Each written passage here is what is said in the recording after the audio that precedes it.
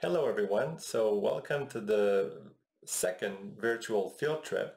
So in the first virtual field trip, we took a look at the Catfish Creek till, which is the unit in the Waterloo Region that's associated to a time of extensive ice. It includes the last glacial maximum, and so we took a look at that as well as some other features, but this was the focus of the first field trip. Today we're going to start looking into the deposits and features associated to the deglaciation. So the time when ice started to shrink, retreat, the ice margin started to form big lobes in the Waterloo area or southern Ontario.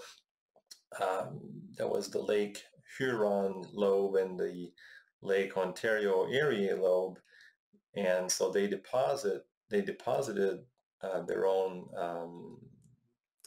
sediments, and then in the middle, the Waterloo area, there was a lot of glacial fluvial deposition, a lot of glacial lake deposition, and it formed, among other things, it formed this big positive feature that we call the Waterloo moraine. So in this second virtual video, we'll start taking a look at that. We'll take a look at the Waterloo moraine, landforms and sediments, and then we'll take a look at some of the deposits on the western flank that are associated to the Lake Huron lobe. And then we'll discuss the retreat phase pattern that happened in this area.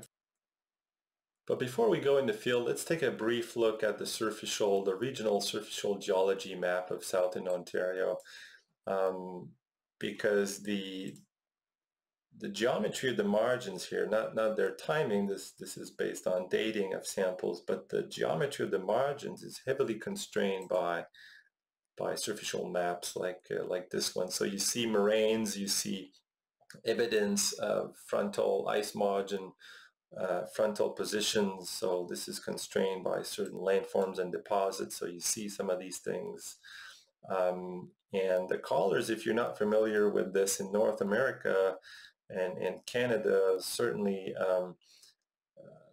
there are standard colors for surficial units. So in green, we have till sheets. Now there are different greens because there are different textures on this map, but they are related to the stratigraphic units that you have on the cross section. So you've got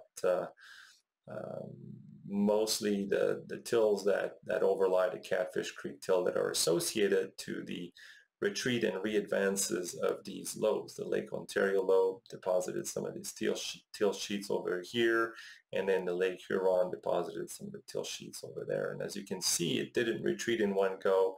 You've got stacked till sheets that are in some places interstratified with glacial lake sediments and glacial fluvial sediments. So today we'll take a quick look at that, and we'll focus on the Waterloo moraine. So we'll go in this area, take a look at some of the landforms and deposits of the Waterloo moraine.